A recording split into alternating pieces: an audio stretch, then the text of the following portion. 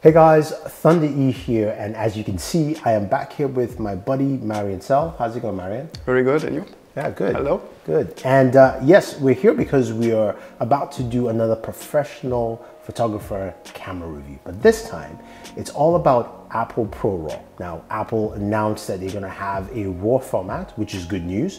It means that you can now edit your photos in RAW, meaning you're getting more information to play with so you can do more creative things or get more out of the environment. Now, I could have done those photos myself, but you guys don't want to see it because it's terrible. I take terrible photos, and Daniel's laughing over there. But I decided, of course, to reach out to Marian, and he's going to walk us through some of the photos that he took with the iPhone 12 Pro Max, because Apple ProRaw is available on the Pro Max and the iPhone 12 Pro. So without wasting any more time, let's hit record and check it out. All right, let's do this. All right, so I want to show you something. Now we're working here with Capture One, and in the background we have Lightroom. By the way, I've never used Lightroom myself, so forgive me if I'm slow, but okay, looking at this here, this is a JPEG, and this here is a RAW file. So I can imagine that maybe the RAW files look to you intimidating because they're so gray, but depending on what you're searching for, what you want to achieve, you get a gray RAW file because you've got all the tones in there that you can use to play with. If you like the look of this photo, which is very happy and very Apple-like, it's nice and kind of a little bit like a candy store to my perception, then maybe you don't even want to go for like shooting RAW, because shooting RAW is much more about actually going away from using necessarily the color look that is dictated to you by whoever company you choose your phone to be with.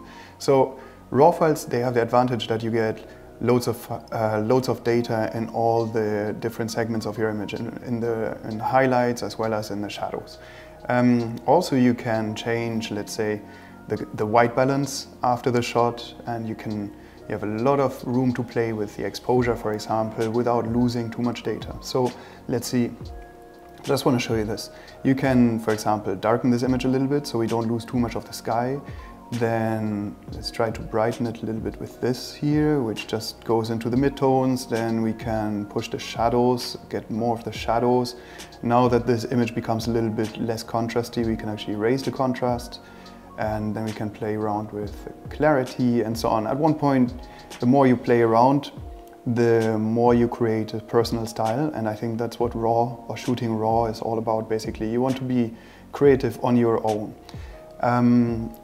As I said, it can be intimidating to see all these potential little things that you can play with in front of you, but actually it's like learning by doing. You'll get into it very quickly. So that was this image. Let's go for the next one.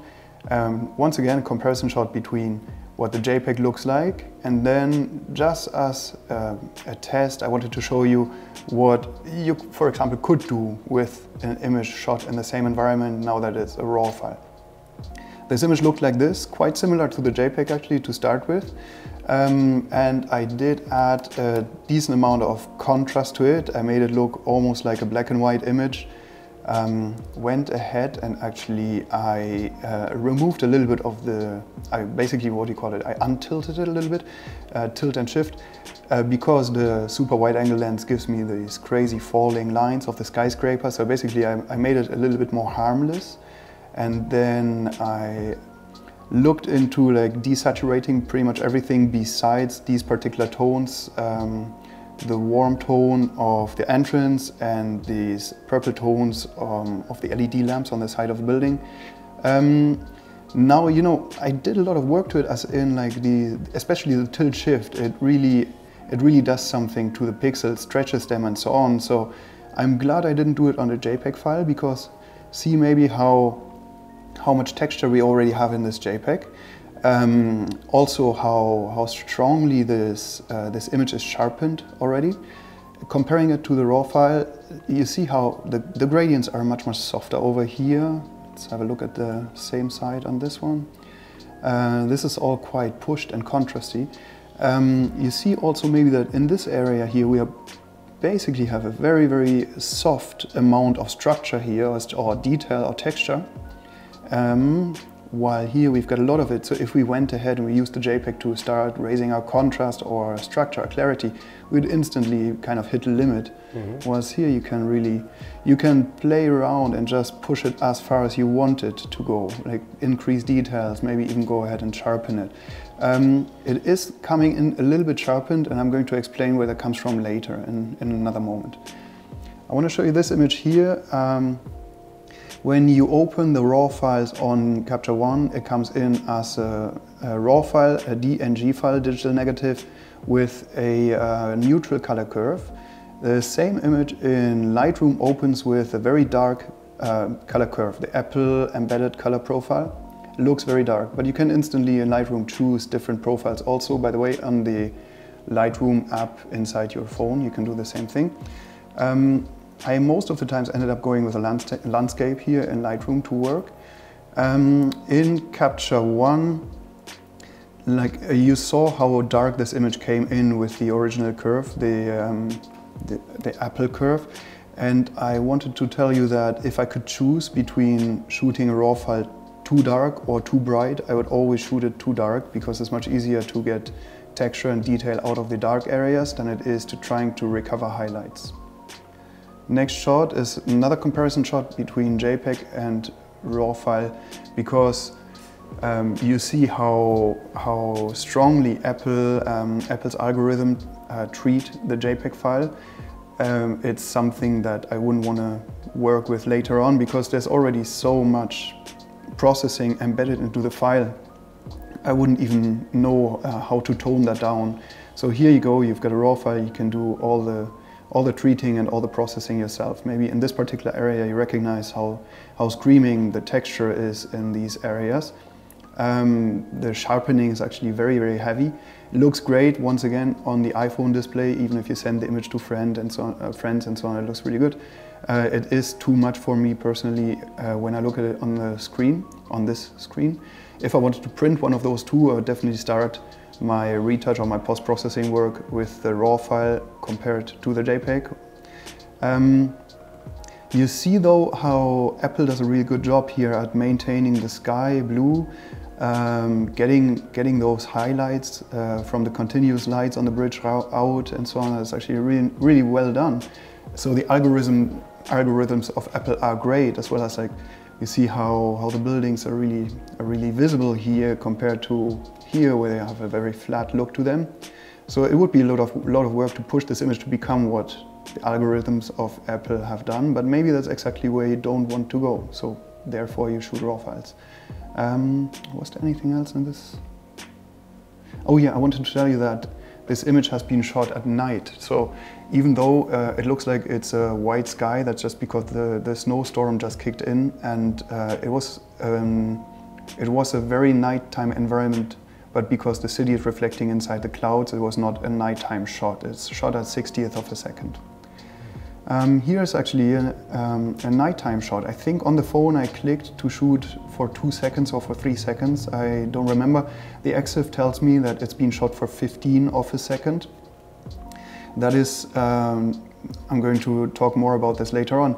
That is because the long exposure on Apple is actually not one single photograph that's taking 3 seconds of time. It's several photographs that are being overlapped and overlaid.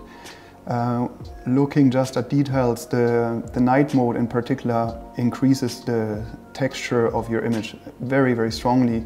You've got super highlighted sharp edges, and comparison to this one here, you still have highlighted edges. Some areas, I gotta be honest, lose texture also. I'll explain later where that comes from.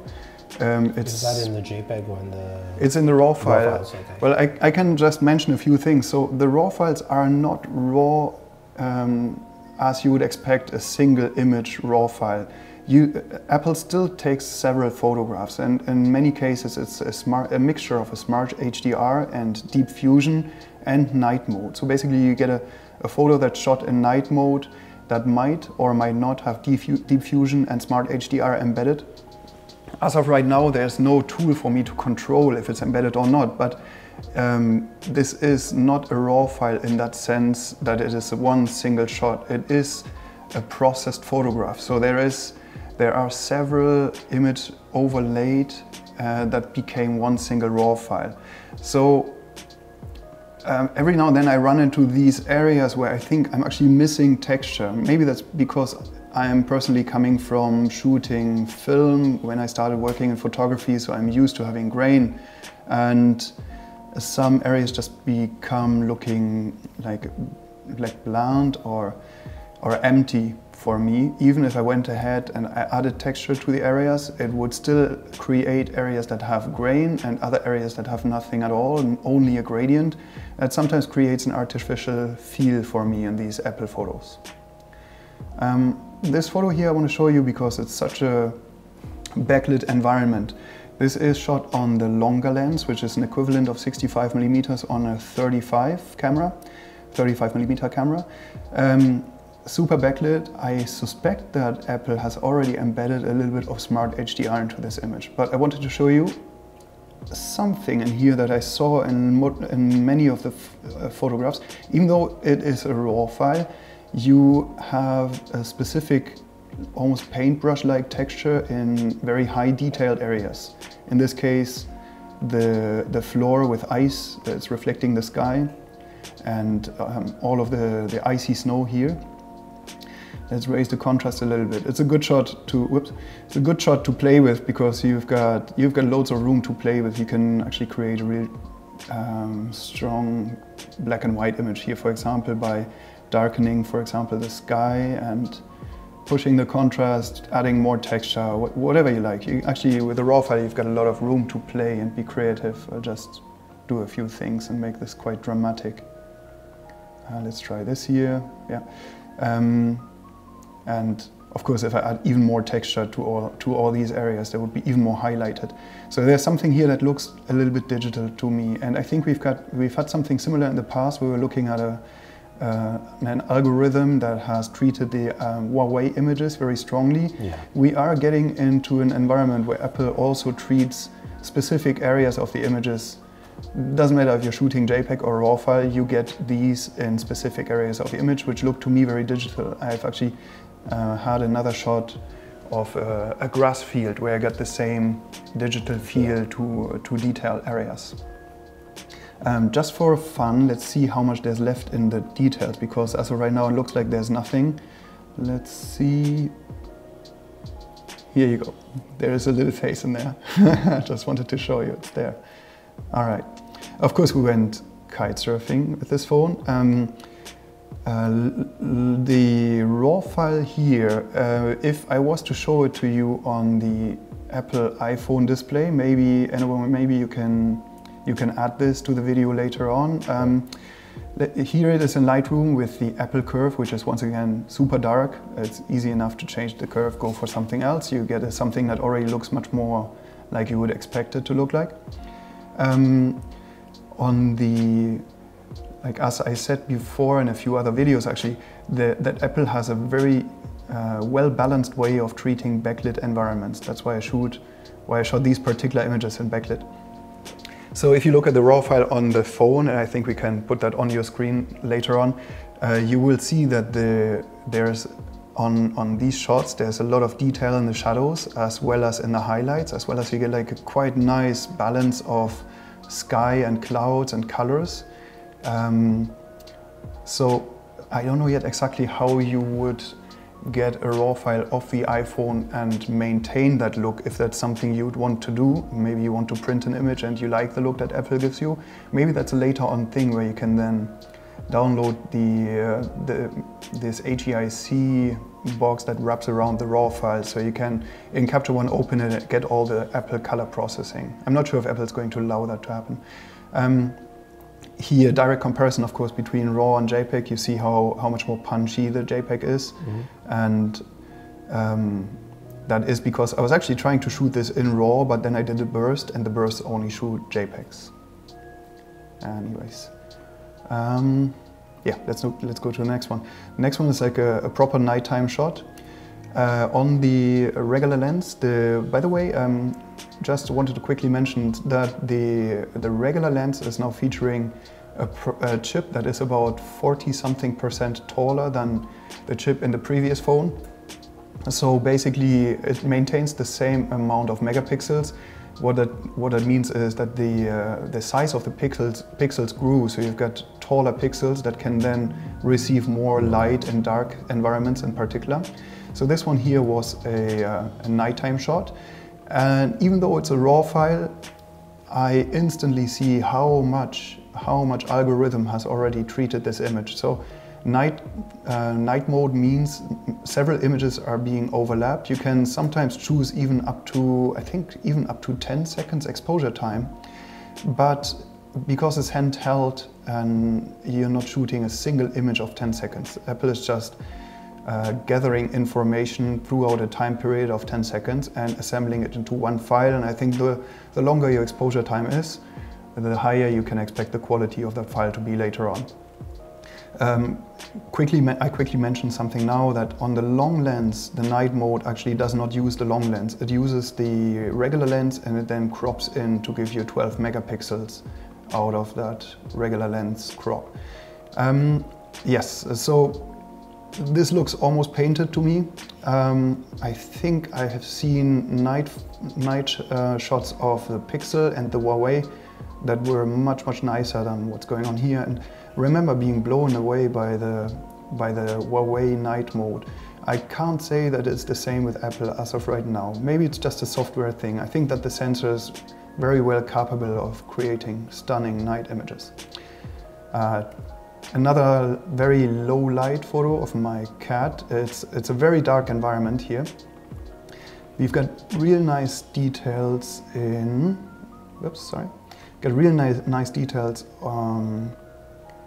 in Lightroom. They come out a little bit better, I think, than in Capture One, just because of the profile that's being used here, which is actually, which one did I choose? Let's see. Apple embed. Oh, hey, interesting. That's the Apple one, so it's the darkest one. Yes, actually in this particular case, it seems like the phone tried to overexpose its photo. This looks really nice. Once again though, if you see this photo in particular on the iPhone screen, you've got way more details, or it looks like way more details. It translates a little bit better on the screen, and you get the sensation that you get a better detail playback on the Apple display than on my computer screen. Now the question is, is that Alaska? No, it's actually Cactus. Oh. Yeah, it's the cat that barely shows his face. Well, obviously I've got a shot of Alaska as well, but like shooting Cactus is like shooting royalty. He never shows up.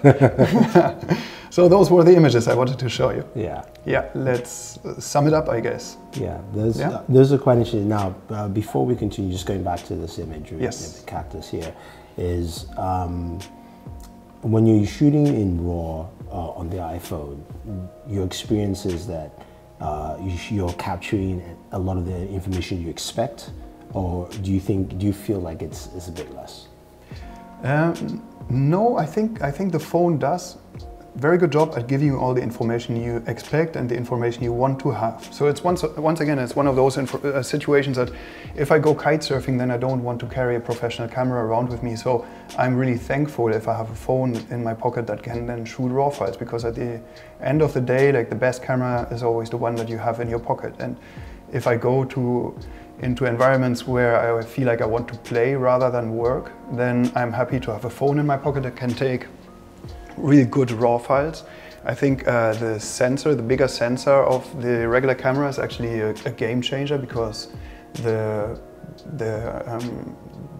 quality you get out of that sensor is higher than the quality you have gotten out of the smaller sensors. It's a game changer, I think. If I can choose to have the iPhone in my pocket compared to the one that I have now, of course I go with the Apple 12 Max Pro. Even though I want to say it's much too big for me personally. But yes, the RAW files that are coming out of this phone are good. Besides those little details that I pointed out, with like looking at specific textures and specific high detail areas, I think that is rather a thing on the super wide angle and the long lens, rather than on the regular lens, which is better at handling high texture, high detailed areas. Okay. Any final thoughts on the 12 Pro Max itself? I know you've enjoyed using Apple ProRaw, but what about the phone itself? Just any thoughts before we round up? Yes, so the phone itself is a really nice product, I think. It's like it's a quality, obviously super high quality piece. I like the finishing of this one in particular. It has a more edgy feel.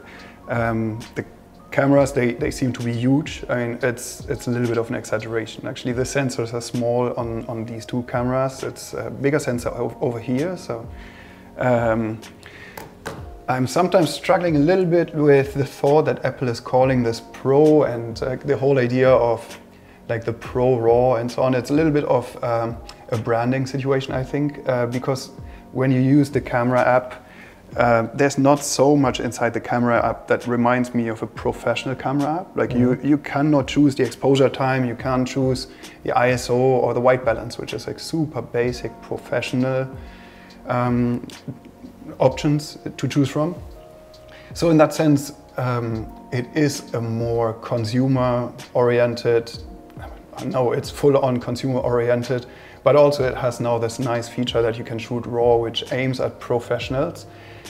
Me personally, if like the shoots I'm doing, I have so many quite expensive ingredients that there's no good reason for me to shoot my shoot on a phone. So, but of course, like if you go out and you have your phone in your pocket, this phone in your pocket, it's great to shoot good landscapes with this and not worry about being able to print the files later on. No, you can absolutely print files that you get out of this phone, because you treat the files differently than Apple treats them for you, and you can be very creative with this phone, I think. All right, you guys heard it.